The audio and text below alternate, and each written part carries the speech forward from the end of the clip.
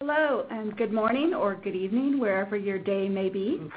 I'd like to welcome you to today's Amazon Web Services webinar that invites you to learn how customers are saving money with AWS Cloud. My name is Sherry Sullivan. I'm with the Partner Marketing team here in Seattle, and I'll be your host today. I'd like to invite folks attending to submit questions anytime during today's webinar. We will make this presentation available post-event, and we'd like a friendly reminder that we are recording today's session. We've got an exciting topic for you today on how to save money in the cloud. It's top of mind for many customers, and I'm pleased today to have Chris Bleisner, he's the CEO, as well as Jeff Aden, President and co-founder of Second Watch, one of our premier consulting partners with us today, as well as Dan Rogers, who's head of our AWS product marketing here in Seattle. They'll share their expertise and demonstrate some real examples of how customers are saving by running their web apps on Amazon Web Services. So without further delay, I'd like to introduce you to Dan and to Chris. Take it away, Dan. Thanks, Sherry. So, hi, welcome, everyone. So I want to start out by saying today's session is really designed to be very practical. So we're hoping that at the end of today, you'll walk away with some specific tools that you can take into your work that will help you figure out how much you might save in moving to AWS. So, saving money is one of the top drivers for people considering the cloud, and it raises a number of questions for people. I mean, the questions typically are, okay, but exactly how much can I save? How do I get started? Where should I start? Where are the cost savings actually going to come from? Why is there such a big difference between on-premise and the cloud? And are there any kind of fundamental reasons fundamental factors that are driving that? So we're going to give you some general overview first of, I guess, the economics of cloud. Maybe like you've heard it before, maybe hopefully you'll learn something new about what are some of the fundamental differences in the two models. But really, we're going to spend the bulk of the time on some very practical tools for thinking about, as I run my web application on-premise versus in the cloud, how does that cost model change? So maybe let's start out by looking at some real cost-saving examples. And I show these really as much to show that the cost savings are real. Real companies have saved real money with moving to AWS, and I'll give you some sense of how they've done so. So let's start with Samsung. So Samsung, they decided they wanted to run all of their Smart Hub applications with AWS. They use a variety of services, including compute, database, and storage services. This Smart Hub application basically supports all of their devices, TVs, Blu-ray devices, tablets, phones, and the application authenticates these devices and then delivers content and pushes notifications across multiple devices. So Samsung have estimated that they've saved $34 million and reduced their costs by 85% in moving to AWS. This is another kind of quick example. This is a company called Global Blue. Global Blue basically do value-added tax and service tax processing in 38 countries. They actually moved their BI reporting tool and their corporate websites to AWS. In doing so, they were able to realize $1 million cost savings. And all these case studies and the specific details around them are actually available on the AWS website. But the next kind of example I wanted to kind of share with you really shows a different part of cost savings. And this is the idea that being able to start up quickly and pay on an hourly basis actually encourages experimentation. So sometimes there's a cost of not doing things because of the legacy processes or unavailability of on-premise infrastructure. And in this example, NASDAQ wanted to have the chance to launch their market replay service, which basically gives real-time quotes, transactional history of trades to any traders. So traders that want to see, did my transactions trade on time? What was the average transaction time? What are past volumes of trades? And some analytics around that. So they basically launched this market replay system as a kind of beta test. And in the first month, the costs around that market replay system were just $50. That's the kind of work that they wouldn't otherwise have been able to do in an on-premise infrastructure. Internally, I think they were quoted something like 9 to 12 months to even be able to do this test of this new service. The service ended up being hugely popular and is available today. On the kind of similar vein, this is kind of the idea that with massive parallel infrastructure, you kind of get a choice in how you do jobs.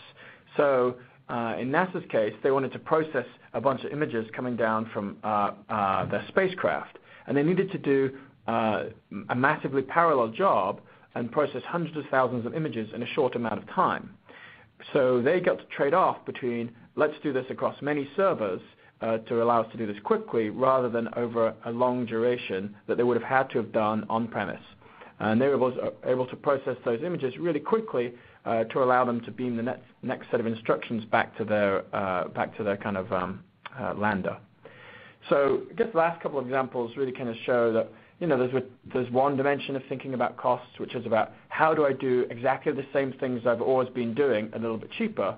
There's another dimension of cost as well, which is does this new cost model allow me to do different types of work and different types of experimentation? Okay, so let me I'm actually going to switch us through here, and this basically says, those examples I showed you are just some examples. There's some great other examples on the AWS website. IDC recently, we commissioned them to do a survey of 11 customers that had deployed AWS, and they found that on average they were saving 70% TCO over a 5-year life cycle. Okay, so what are the fundamental reasons for this change in the economic model? So first I want to kind of talk you through, I call it the traditional on-premise model.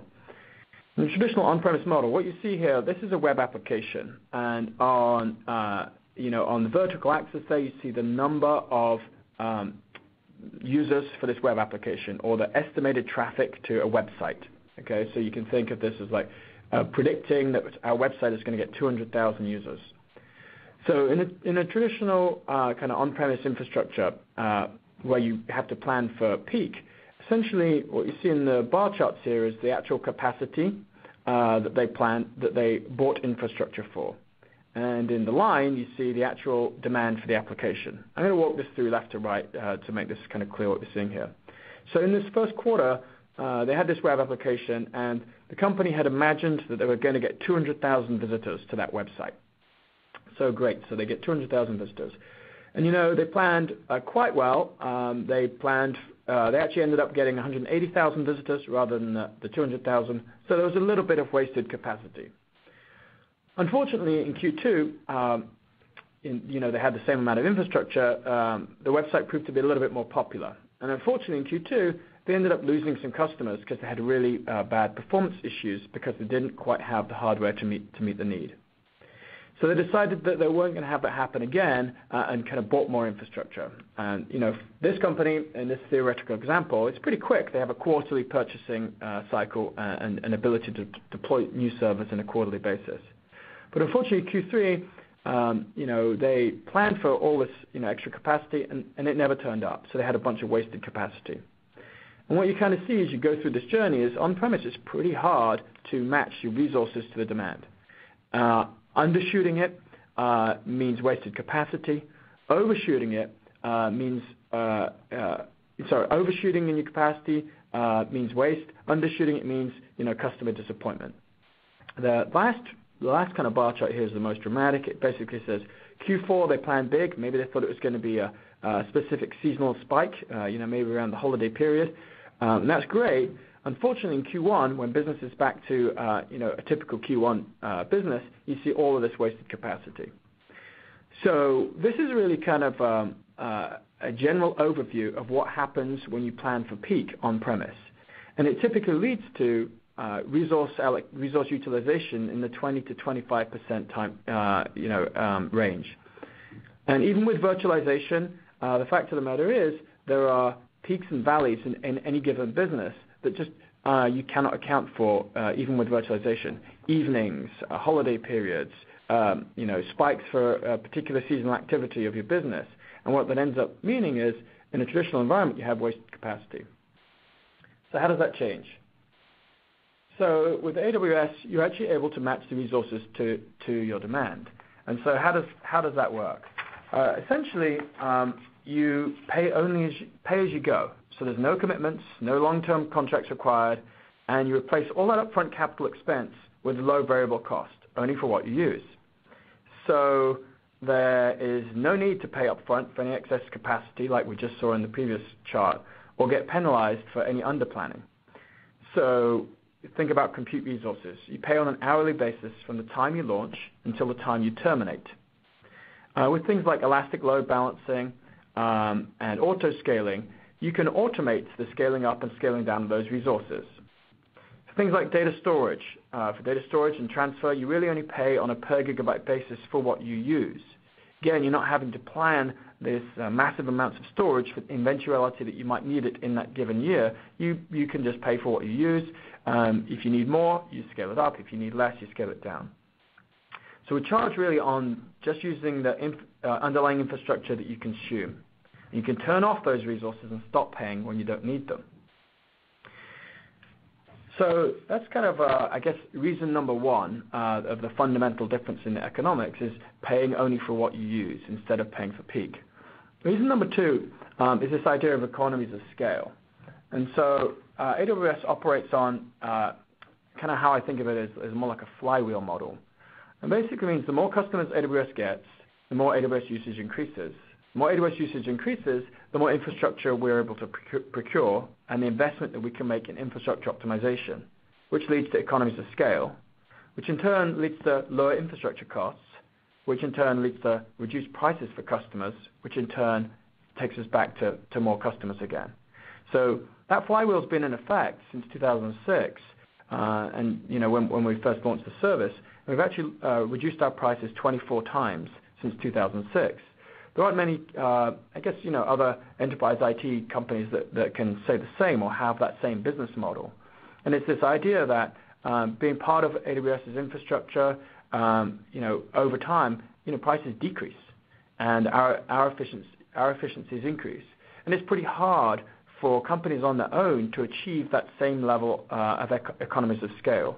They can't balance out all those peaks and troughs from any one individual company, but across multiple companies, we're able to get much higher utilization of our resources relative to any other on-premise organization. So that's a little bit of, how we're able to offer those cost savings that we just saw that those other companies enjoyed. So I'm now going to hand over to Chris Bleasner from SecondWatch, and then we're going to go into a little bit more detail about, okay, let's get really specific now on how to calculate this cost savings and where this cost savings is going to come from. Great. Thanks, Dan. So I think the easiest way to do this is to actually pull up the TCO calculator that we've built. So we're going to go ahead and do that now. So I'm going to bring up screen share. So just bear with me here for a second as this comes up.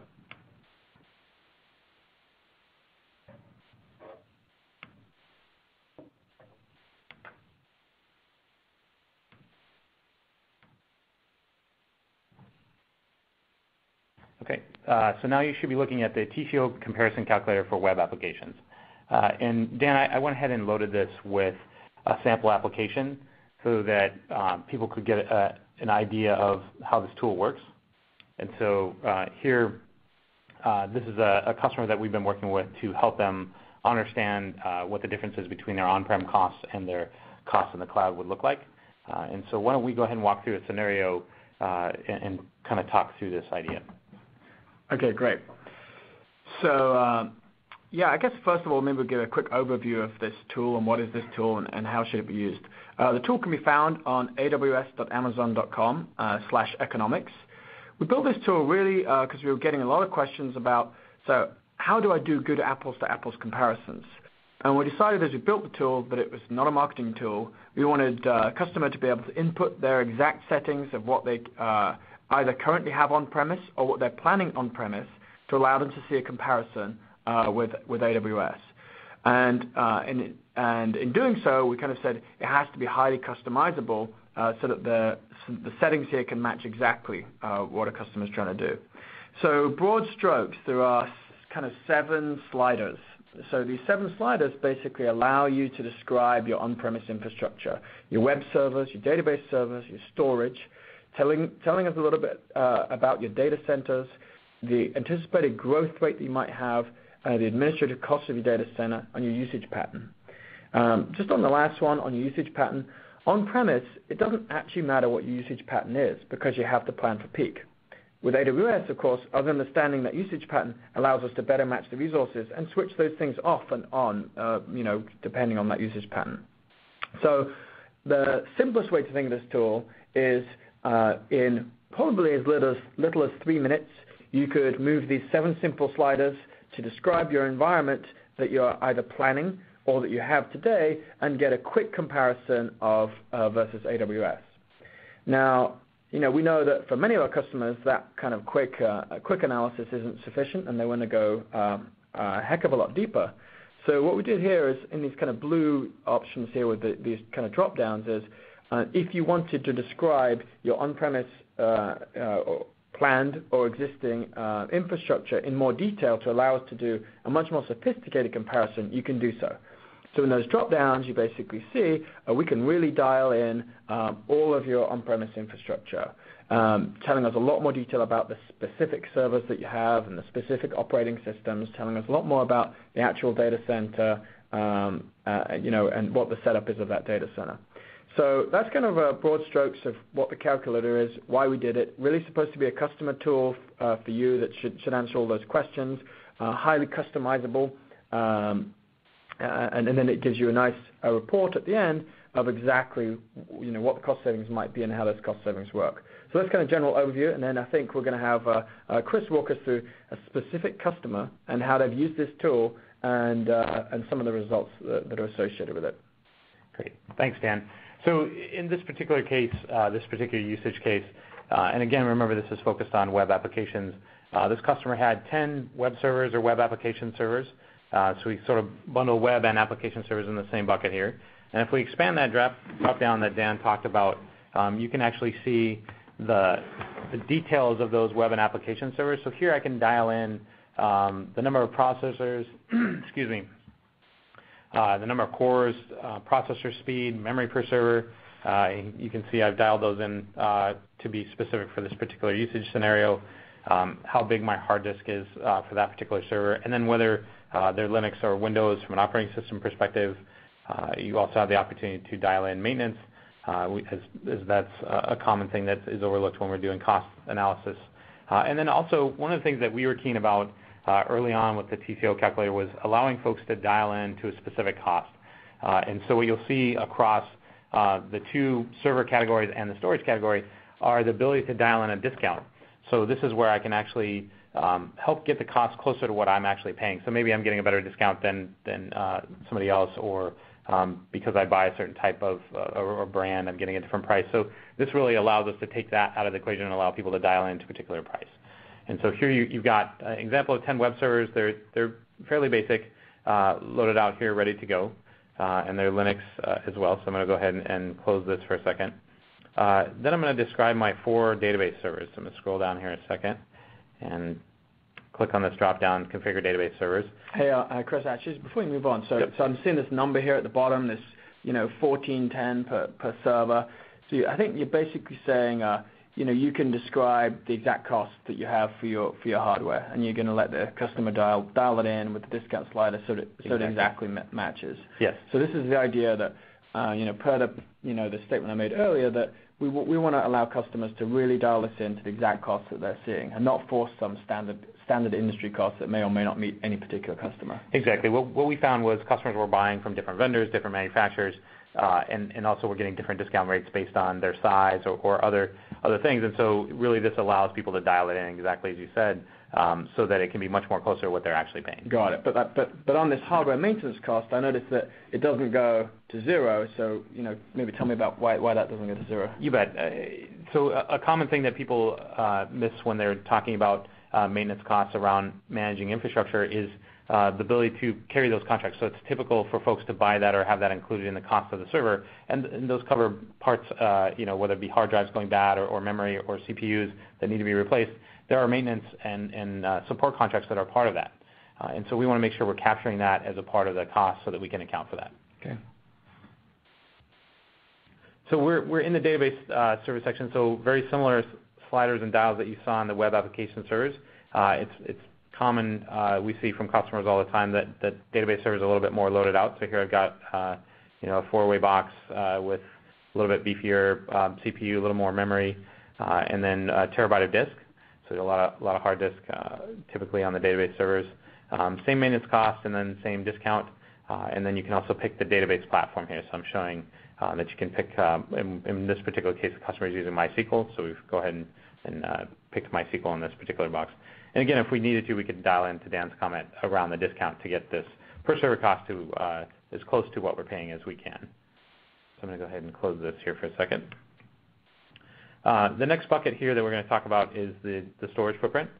So if I open up storage here for a minute, there's a couple of different categories of storage. And I think one of the interesting things that we find is that when you're dealing with on-premise infrastructure, there can be radical differences in the types of storage you buy. So whether it's direct attached storage on a server or a network attached storage device or a SAN, there are lots of different costs associated with those and other equipment, labor, and other things. And so we wanted to make sure that we were asking folks what are they using different categories of storage for.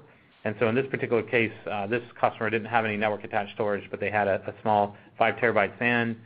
They were using about 6 terabytes of backup storage. That could be disk-based or tape-based.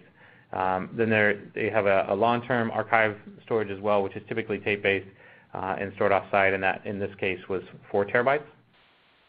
Again, we have hardware, software maintenance around those things, and then a discount slider. And I ratcheted up the discount slider here a little bit more to deal with the fact that we're seeing customers get much larger discounts from storage vendors, and in fact, the default on the tool is 50%. In this particular customer's use case scenario, their discount that they were receiving from their storage manufacturer was about 25% off of rack rates. Hey, Chris, I know you said how much storage they're using, but it's really how much storage they've bought. That's kind of the key thing, right? Right. Even if the web application was only using 50% of what they bought, the fact they bought it, there's a real cost associated with the unutilized resource there, right? No, very true, Dan, and I'm glad you brought that up. One of the things that we talk about is sort of the pay-for-use differences of the model of AWS versus on-prem, and storage is a great place to take advantage of that. Okay. So I'll go ahead and collapse this here for a second. The next thing we get asked about is the actual physical data center or server room that things are housed in. And for web applications, it's very common to do co-location. So I picked a co-location center here. And then I can determine what level of power redundancy I have. In this particular case, I'm using sort of a tier 1 data center that gives me dual utility providers. So I've got backup power there that's provided. I've got full network redundancy, so I've got redundancy in my switches and my routers and my load balancers. And that's obviously done to maintain uptime and resiliency. Another key point around this for folks moving into Amazon Web Services is that a lot of these things are provided by default and factored into the rates for EC2 or other services, and so those aren't things that have to be paid for, and those are covered within AWS as well. I've ratcheted up the bandwidth here to 50 megabits per second. We always use backup telecommunications providers, so multiple providers. If you're running a website, it's key that you're using multiple providers because that way if you have an outage on one provider, your customers can still reach you. And AWS buys bandwidth from multiple providers today, so you sort of get that again out of the box and nothing you have to do or pay extra for. Here again, I've got the hardware and software maintenance around my network gear and my data center. And then the last slider here allows folks to dial in the depreciation schedule for their equipment. So here I'm going to leave this default at 3 years as was the example for this customer, but you can dial this up to 7 years if you depreciate your equipment on a larger schedule. So yeah, well, why does that matter? Why does your depreciation schedule matter? You bought the server, the costs are real. What's the depreciation schedule got to do with this TCO comparison? So part of what we wanted to break out in the TCO calculator was the ability for customers to see what the capital upfront expense was. So what did I have to write a check for? And then also how it was hitting my operating expense budget. So when I buy servers up front, typically businesses depreciate those over a useful life. And so that may be 3 years, that may be 5 years or 7 years. And so that's how that actually hits your operating expense budget, is that depreciation cost. or depreciation expense every year. And so we wanted to be able to dial that in, and you have to know how long of a period of time you're going to spread out the costs. And so we do that for you to do an apples to apples. I'm going to go ahead and close that down. And then the last three areas that I can tweak here really don't have any detailed sliders around them, but allow you to dial in a couple of sort of macro level things here. One is growth rate. Dan talked a little bit about this. And one of the challenges we had was understanding, well, how do we define business growth rate? Because a lot of companies do different things. And we decided, let's just have this be technology infrastructure growth rate. So how often are you adding things to your infrastructure, whether it be storage, increased servers, footprint, bandwidth, whatever those things are. You can dial those things in. So you can set that to 0 if you don't really have any growth, or you can dial that in if you have a much faster growth rate. In this particular case, the customer was experiencing about an 8% IT infrastructure growth rate per year. And then we have an administrative section here. And one of the things we wanted to allow customers to dial in was how heavy of an admin burden was their existing web application. So we worked with lots of customers where it's very light, and so it could be in that 10 to 15 range. And then there's lots of customers that we worked with that because of legacy systems or other things, their administrative burden is a lot bigger. And so we wanted to also factor that into the costs around how to compare between the two. And so in this particular customer's case, we chose 15%. And I've heard this rule of thumb that it's something like, for typical on-premise, that a good rule of thumb is 50 servers per admin. How would I think about that number here? Yeah, so that's factored into the default. So if you stick with the default around the 15, we've got that covered. If it's more than that, then you can slide the slider up, or if it's less than that, you can slide it down. Okay. And then lastly, we've got usage pattern. And as Dan mentioned, this isn't something that necessarily is relevant on-prem, but it's definitely relevant on the AWS side. And so this allows us to take advantage of varying usage patterns and be able to cost those differently. So we've got 3 different examples here you can choose from. Spiky predictable is sort of the cyclical ups and downs, and I know where my usage peaks and valleys are. The uncertain, unpredictable model is really, I have no idea where things are going, but it's going to jump all over the place. And then we also have a steady state. So if you sort of just have a normal level of traffic and it doesn't really change a whole lot with your web application, that's probably the most uncommon that I've seen from a web application perspective, but we definitely have the use case there so you could pick that if you needed to. And in this particular customer's scenario, they had a very cyclical schedule, so they knew, and so we chose spiky predictable here to document that they knew exactly where their peaks and valleys were. So maybe kind of before we kind of get the results of this, we'll just kind of recap why we just did this exercise and what we were doing. So essentially, think of this tool as a way to guide the conversation. The tool really is a way of thinking about all of the cost buckets that go into running a web application. These are what we think are the major cost buckets in running a web application. And the thing that Chris did here was he literally described an actual customer's on-premise costs or cost buckets associated with running that web application. This is a real customer. This is their actual settings. There were no other major costs in running that web application. But what this kind of, tools allowed us to do is think through all the buckets of those costs. It's not just the servers. It turns out it's not even just the servers and the bandwidth. It is also a bunch of things like administrative costs, maintenance costs. You have to think about the spikiness or the traffic of the actual, the workload. So, the tool is really a way to kind of make sure that you think about all of those costs that go into running that web application so you can do good apples-to-apples comparisons. Great. And we'll cover some more in detail here in a couple other slides around how to think about each particular bucket. So here I'm going to click on the Compare TCO just for a second to show you what the summary screen looks like. And here I'm able to see what my on-premise costs on a yearly basis are and what my AWS costs are based on the calculations that we ran. So you can see a couple of interesting things here. Obviously, Dan, it's a lot less than what it is on-prem, and you talked a lot about that early on about the difference in the cost model. There's definitely some things that are included. Like I don't have to pay data center fees when I run in AWS. There's no co-location fees. There's no fees for me to pay there. And so from an environment perspective, those fees sort of go away, which I think is pretty interesting.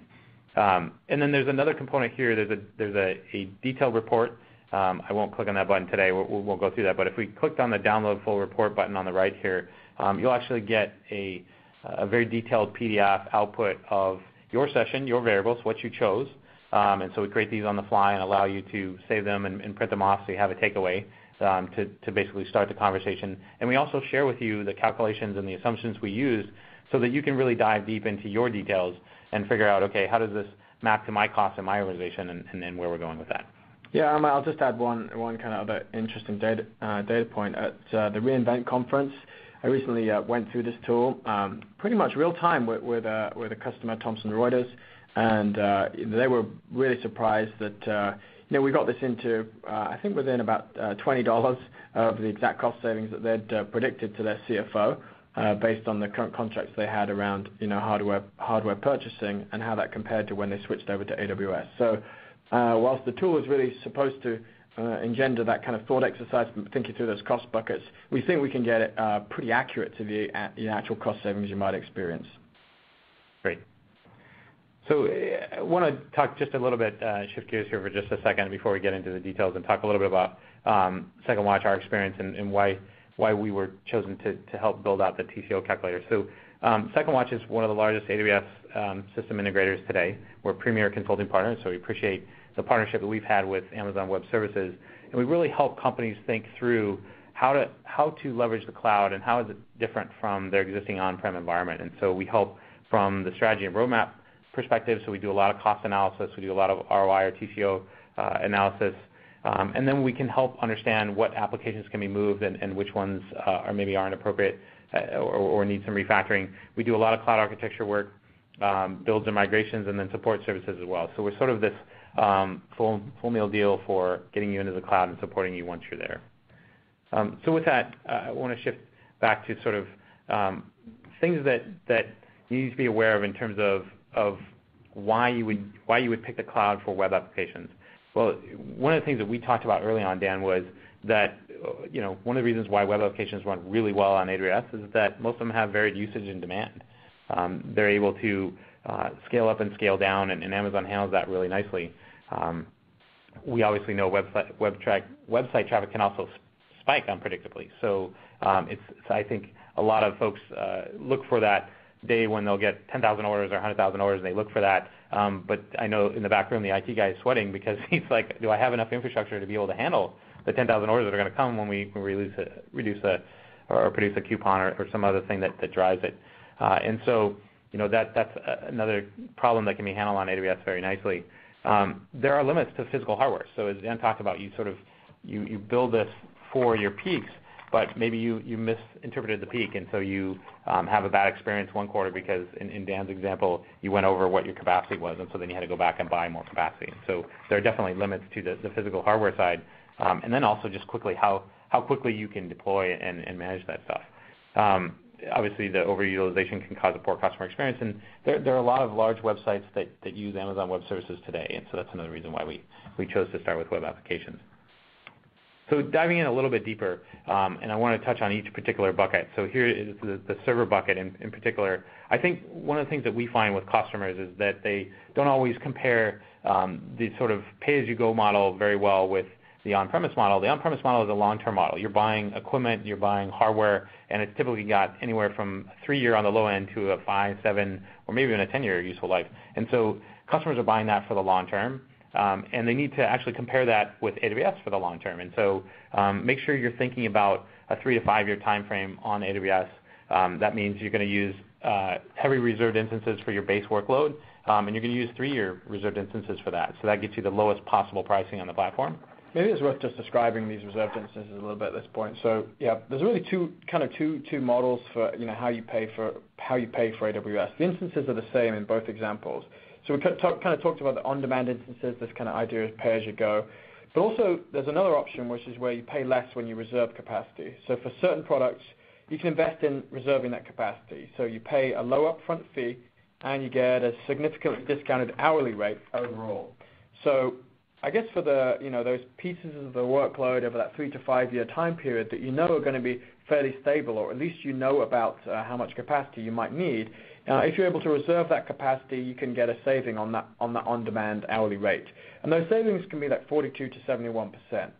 So one of the kind of keys for apples-to-apples comparisons is if you are doing something beyond, say, a 1-month time period comparison, then utilizing reserved instances as part of your AWS infrastructure is critical. Most of the web apps customers we have, are employing reserved instances as part of that strategy. And again, it really is just a buying vehicle for those instances. The actual underlying infrastructure is the same. It's just a way to say, yeah, I'm willing to kind of say that I want to reserve some of that capacity ahead of time. In exchange, we get better ability to manage our capacity, and we can trade that for a much lower long-term price for the customer. Great. So that's a little bit about reserved instances. Great. Thanks, Dan. The other gotcha on the server side that we always see is that folks forget to include their virtualization maintenance costs. So when you buy virtualization licenses, whether it be from Microsoft, VMware, or other folks, you have an ongoing maintenance and support contract with those folks. That's real dollars that you're spending every year for those costs. The virtualization costs are baked into the EC2 rate, so there's no additional contract you're paying for maintenance costs or support for your virtualization infrastructure on AWS. So shifting into storage for a second, one of the things that we found, and there's links in the resources bucket in the PDF that gets generated out of the TCO Web Applications tool, is that utilization on storage is rarely above 60%, and in a lot of cases it's quite a bit below that. And Dan, you talked about that a little bit when we were walking through the demo. I think what's interesting for customers to understand here is that people buy for peak capacity, and when we're buying large SANs or large network storage devices, these are expensive pieces of equipment, and I'm typically not using the whole thing, and so I typically buy it for a 5-year, what I think I'm going to use in 5 years, and year 1, I may only be using 10% of it. And then year 2, maybe I add another 10%, and so as I go, I add as I go. The nice thing about AWS is you're only paying for what you use. The other interesting thing about storage to compare around the different services that Amazon Web Services offers is that there are different tiers and different charges for those tiers. And so when I buy Amazon S3 Simple Storage Service storage, I've got 3 copies of that data. And so I need to make sure that I'm comparing that to my on-prem cost. So is my on-prem, do I have just one SAN and I'm not replicating that anywhere, or am I actually replicating that data to another data center or to 2 other data centers, in this particular case to be an apples-to-apples S3. So there's a lot of interesting points that we want to make sure that people are capturing. On the network side, one of the things that's interesting about this difference in the model from a cost perspective, so I've been on the buy side of IT for a long time, and when you buy bandwidth, typically it's a fixed fee bandwidth piece for capacity, and there's a lot of waste in that model because you never know one day to the next from a web application what your traffic is, or maybe you sort of have a sense because it's cyclical, but there are almost always peaks and valleys there. And so because I'm never paying in the physical world for what I use, there's typically quite a bit of waste there. On Amazon, I just pay for the data transfer. And so I actually have to do the math and figure out, okay, how much data am I transferring? But I'm only paying for what I'm using. And so if I have a lull one month and then I peak up the next month, the month I had a lull, I'm actually paying quite a bit less. You also have to factor in sort of the admin costs and the hardware costs around your network, and then the redundancy. And so we talked a little bit about that as we were walking through the tool. AWS has built-in redundancy on the telecommunications provider side of things. As an end user and an end buyer of my own physical equipment, I have to pay for those links. I have to buy a backup telecommunications link and pay for that, whether I'm using it or not. And so that's also a key driver here. On the environment side, this is stuff we love to talk about. There is no environment charges on the AWS side. I don't pay for data center fees. But this is where there's a lot of hidden fees that folks sometimes have a hard time getting their brain around where the costs are coming from. And so make sure when you're calculating your costs, you're including rent or depreciation expense on a building if it's included in a building that you own, the power, the cooling, all those kinds of things. And then also when I'm paying for a data center, when I'm outsourcing this thing, it's sometimes a challenge for me to leverage the entire thing that I'm buying. And so when I buy a rack from a data center provider, am I allowed to fill it up without paying power overages? And one of the things we see all the time from customers who are in a co-location environment is they're paying overages for either bandwidth or power utilization. And so it's very frustrating for the end consumer that they bought a contract and then they're paying overages just to use the equipment that they've purchased. And then lastly, around administration, we caution folks to think about the labor involved, how things are different on the model. I mean, Dan, you talked about sort of the average being maybe a 50-to-1 server to admin ratio on premises. We see sort of a 4x improvement in that when we go to Amazon Web Services. And so we can get up to a 200 to 1 server to admin ratio.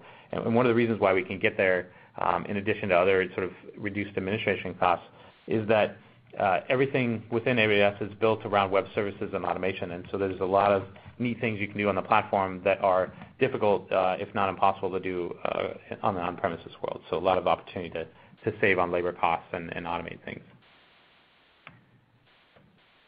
So to sort of kind of wrap this up a little bit, I want to talk a little bit about some things to leave you with. When you're calculating your TCO, make sure you're planning for the cloud or AWS the same way you would do for your physical environment. So if you need dual data centers or if you need geographically separate data centers, that you plan for that. If you need backup telecommunication providers, you plan for that. Make sure that it's an apples to apples. That's probably the best way to talk about that stuff. Use the 3-year reserved instance pricing that Dan talked about. It's a great way to save money. Yes, there is some upfront expense there, but much less than you would incur buying equipment, and also allows you to get really, really reduced rates. There's a discount for actual usage here. So when you talk about what you bought from a storage perspective, go in and take a look at what you're actually using, so that people have a good sense of, oh, okay, am I using half of my storage that I've provisioned? Make sure you're including everything. So we've tried to break it out in categories here to make it easier for you to look at the PDF and look at the results and make sure you're including all the pieces. And then also involve your finance folks. So if you're part of a larger organization and you have financial analysts that can help you do this, those guys are great about being able to pull numbers and be able to help you understand where the costs are coming from and how they're working. And they love to go through this sort of activity. We have several resources available. Obviously, the calculator itself is on aws.amazon.com/economics. There's also a link to the white paper there, and then you can also get details of SecondWatch's expertise around the TCO calculator as well. So we're happy to help you out there as well. So I wanted to turn this back over to Sherry and say thanks again for the webinar today. Well, Chris and Dan, thank you very much. And to folks who have joined kind of midstream in this webinar, we invite you to ask questions. We do have some teed up already, so we'll take some time for Q&A as time allows here. So I'm going to point this first question back to you, Dan. A question from Jeffrey is, will AWS expand to other Unix platforms?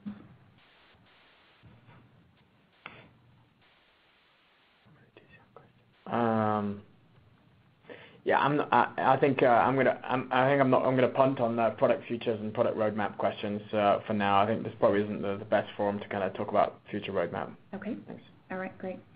So we have a question from Roger, and I'll point this back to you, Chris. Roger has a terabyte of in his database today, and his question is, do I need to pay to upload that, or is it the fee to upload to the database the same as kind of a normal data access? Does that make sense? Yeah, so the network bandwidth and data transfer rates are definitely different on AWS versus the on-prem model. And so one of the things we see customers trying to figure out is, how do I calculate how much data is going to get uploaded and how much I use based on my actual data usage size? Upload right now into the system is free. Download is based on how much data you're moving. And so it really depends on, is it a one-time upload of a terabyte of data, or is it incremental over a month or a year? And so part of that is diving into the details and understanding, okay, is it upload that's going to change, or once I've got it in there, and there are lots of ways to do that. So you can do that over the internet, or you can also, Amazon has an import-export service you can leverage to move large data sets into the platform as well, a little bit easier than just transferring it over the wire. Okay, great. So this is another question specific to, as you were going through the TCO calculator tool, Gabriel asked, is bandwidth cost not considered? So bandwidth cost is considered, and so it's definitely a part of the tool, and if you pull down the PDF, you'll understand how we're calculating that. In the TCO calculator, we actually ask you for how much bandwidth you're using, and so we ask you to specify not only how much bandwidth you're using, but also how many telecommunications providers you're using, because you might buy, in our particular example, they were using 50 megabits per second of bandwidth from one vendor, but then you have a backup vendor as well. And so we definitely account for that. And there's a section in the FAQ that talks about how we calculate those savings. Okay, great. So another question specific to the tool itself is, a question from Roger is, do you provide built-in performance and uptime monitoring tools? So the TCO calculator is really meant to ask the question or answer the question of what are the cost savings involved from going from an on-prem environment into the Amazon Web Services environment. There are lots of opportunities, and we worked with lots of customers. We've done over 200 projects on the platform this last year. I can tell you that customers use a varied amount of management tools and monitoring tools, whether they're built-in monitoring tools like CloudWatch on Amazon Web Services side, or they're using System Center or other platform tools and technologies to manage their infrastructure. Really, it's a client-by-client basis. You can choose to use whatever tools you would like typically, and we do a lot of work to help customers integrate their environments into the platform. So yeah, and I'll just kind of add to that. I think the question is asking, does AWS have any inbuilt monitoring tools? The answer is CloudWatch. So that's monitoring for those cloud resources. So the system admins can be collect and track all the metrics that they need and gain insight and react immediately to keep their applications businesses running smoothly. The other thing I'd talk about is Trusted Advisor. One of the products that we have as part of our support package allows you to do proactive, have a proactive look at your resources, figure out where any of the bottlenecks might possibly be in the future, and plan around that. So those are kind of two products that I have folks look at is CloudWatch and Trusted Advisor. Great, thank you. So we have another question this is specific to kind of the performance of the tool from Asif. His question is around the CPU and memory scaling. Is there a tool that automates the CPU and memory scaling based on variables defined by the user, or if there's a threshold kind of monitoring that enables that functionality? So today, the way that we scale typically, especially with web applications, is allowing horizontal scaling, and so being able to add more atomic machines to the pool, whether it be a web application or a database application. And so we encourage a lot of folks to be able to do it that way. And you use a functionality called auto scaling within Amazon Web Services to be able to do that, and allows you to do a couple different things. It allows you to schedule the scaling if you happen to know your schedule or you want to have more control around when those events happen. And it also allows you to base it the scaling based on performance benchmarks. So you could definitely, in this particular case, look at CPU usage, look at memory usage, and scale based on that. So we definitely have the ability to do that with the platform as well. Yeah, and in combination with load balancing, elastic load balancing, and elastic cache, the combination of those services really allows that environment to kind of be pretty scalable. Okay, great. So this is a similar vein question here from Chad is how are the hourly costs calculated? Is it based on an hour use of a CPU or a CPU used during that hour? So can you maybe speak to the functionality of the tool? Sure. So the way Amazon Web Services bills today, and we have a cost allocation tool, so we spend a lot of time in billing and cost allocation, is if you use an instance of EC2 for a particular hour or any time within that hour, you're going to get billed for that hour. And as Dan talked about, there's lots of ways to take advantage of pricing schemas around that. There's reserved instances. There's actually a spot market if you can buy excess capacity that way. So there's lots of ways to sort of enable your business to save money on the platform. But it's based on the instance hours, basically, is the way to think about it. Okay. All right, great. So we have time for a couple more questions here. Let me point this back to you, Chris. If this is from Kevin, we're trying to decide on RDS or installing a DBMS from the ground up on an EC2. What features of RDS kind of justify that hourly cost? One of the things I love about RDS, and RDS sort of blurs the line between infrastructure as a service and platform as a service, so it sort of brings you up a stack a little bit, is that RDS, Amazon Web Services, takes care of a lot of the routine maintenance, backups, upgrades, patching, those kinds of things, and allows me to focus in on my business and just running my business. So if I don't have DBAs on staff or if they're expensive resources for me to use, RDS can be a great way for me to not have to manage those platforms. And in the case of MySQL, there's an added benefit as well in terms of having multi-AZ setups and read replicas and things where I can actually do very complicated and sophisticated database infrastructure without having to manage that. And so there's real cost savings around the labor, and typically those things require a database administrator or a very expensive headcount to manage when you're talking about sort of multi-data center data replication and redundancy. Those things are expensive and complicated to manage, and RDS handles that for me with certain platforms. So that's one of the things we like about it. Yeah, so I'll kind of add to that. You kind of hit the patching piece, and there's also the automated backups associated with RDS. And then in addition, there's this provisioned IOPS service around RDS, and that's a way really to get consistent I/O performance from your storage. So provisioned IOPS really is a good way to deliver fast, predictable I/O.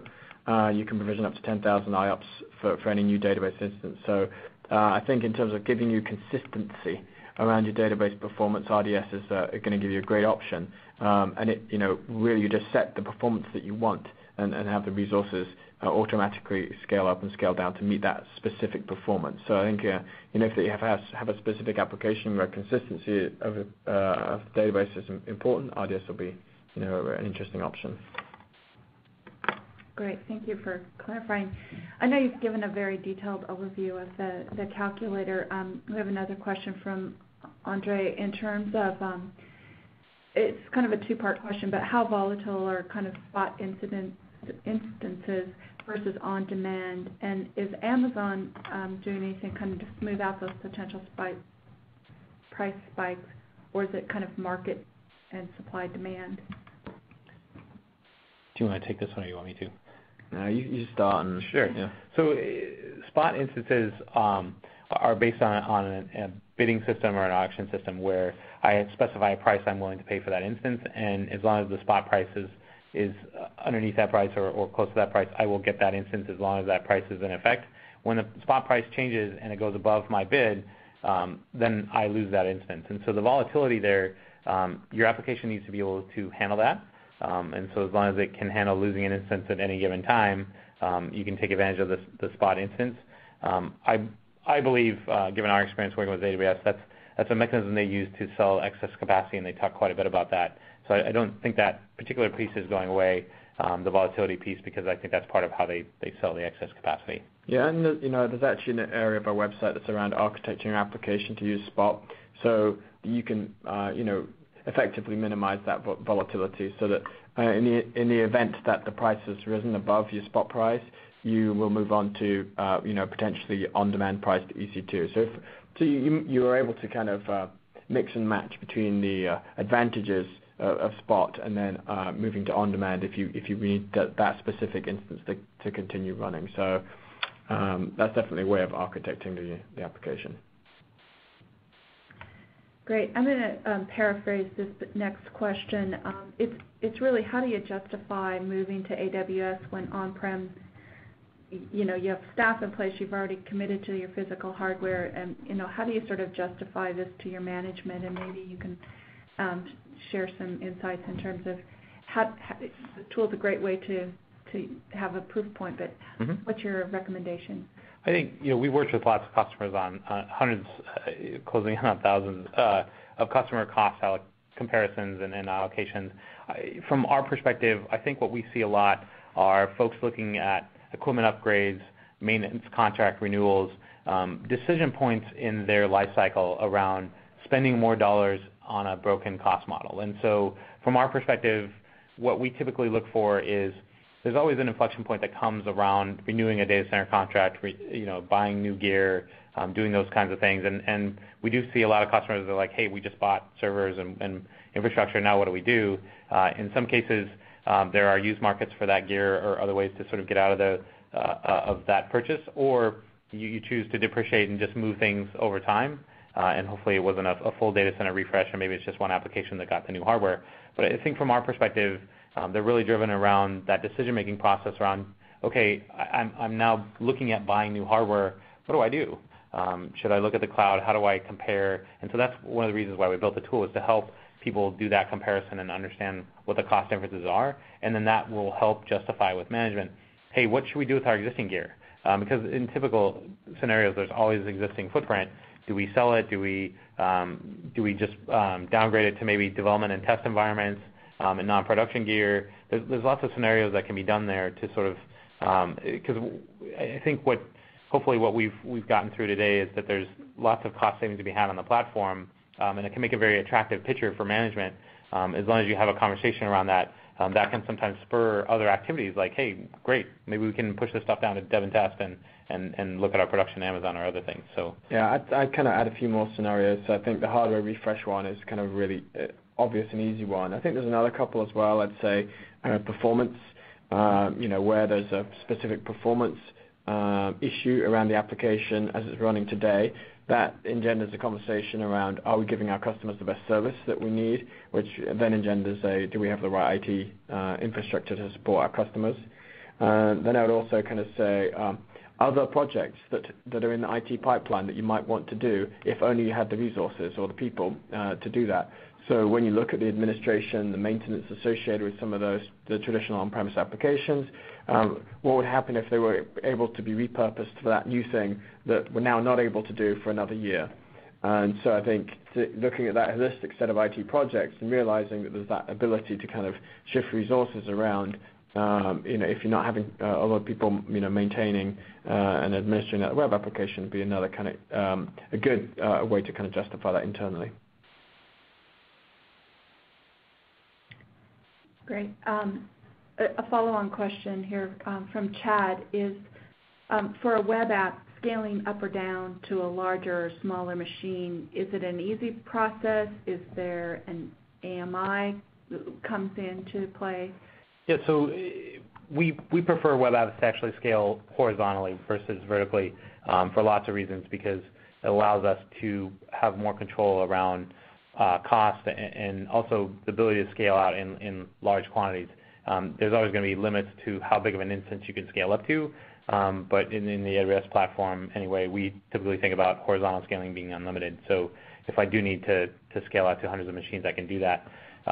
The process is pretty straightforward. Autoscaling is documented really well. There are APIs to call, command line utilities to use. We work with a lot of customers to implement autoscaling.